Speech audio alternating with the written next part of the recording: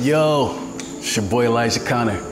You're watching the BMI Know Them Now series. Come on, get to know me.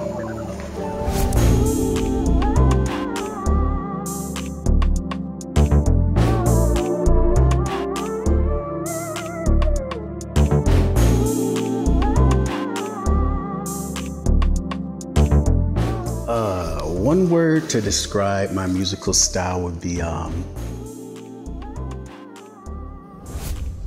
eclectic. You know, I'm not really one-dimensional though. You know, a lot of artists are only one-dimensional. I can do your R&B records and just sing. You know, I can also make you dance, you know, hip hop. I can take you to church too, you know what I mean? So I think that's very important in this day and age to be eclectic. And in this day and age where a lot of artists are just one-dimensional, I'm blessed to be able to tap different genres, but still keep my core audience.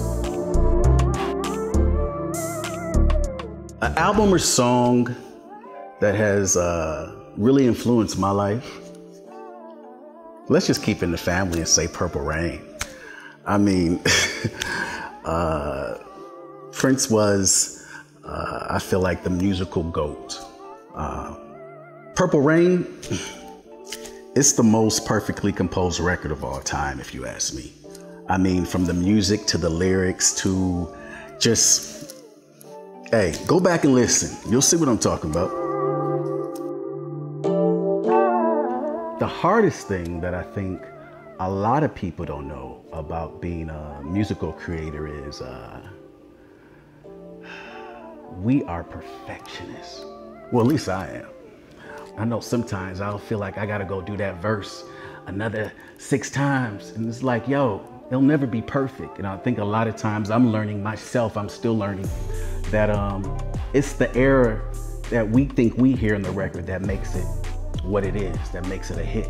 So, you know, with artists, a lot of times people just want us to focus on music all the time, but it's like, you gotta let us live, because that's when you get the best records.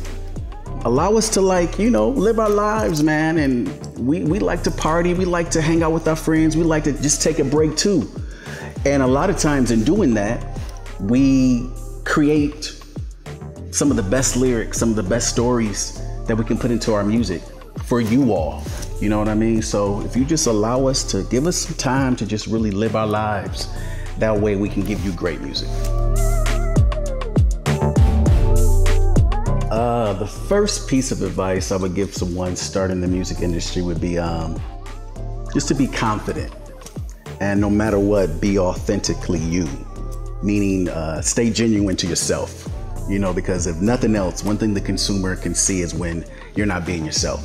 So yeah, just be confident, you know what I mean? If you're gonna sing a bad note, be confident in it, but just make sure your next note is your best note. You feel me? So just you know, stay authentically you, be confident, and you can win, man. In 5 years, I see myself as like the Tyler Perry of music. You know, I have my own company, CKI.